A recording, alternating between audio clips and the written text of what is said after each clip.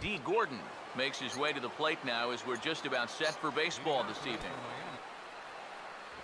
Now the first pitch of the night is looked at for ball one as we get underway right at 7:05 on the nose. Delivery. He goes the other way as this is hit well out toward deep left field. Revere has to retreat a bit, but he gets there for out number one. And before we go much further, let's pull up the scouting report for this 25-year-old so we can see what to expect.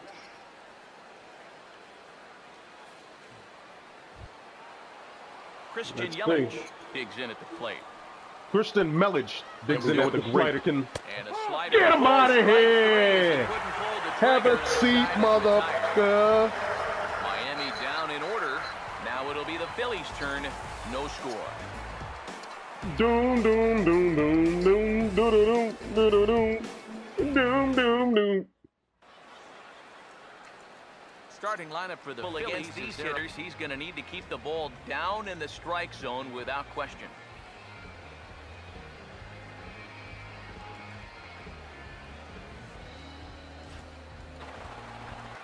Here's a swing and a chance now for the first baseman Morse.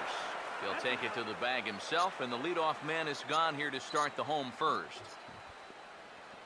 Batting second, the shortstop.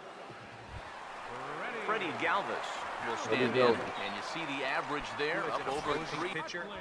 Two things, actually. One, you don't want to get the crowd involved early, and two, you don't want to set yourself up for a could have injured my guy there, you dumb bastard. Both of those things have come true. Chase Utley will take his first swings here, and as you can see, not a lot going right for him offensively here in this first month of the year.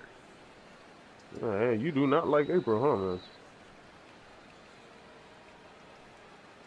Got Ryan Howard over there on the .comers. Home run! Contact there as this is hit high.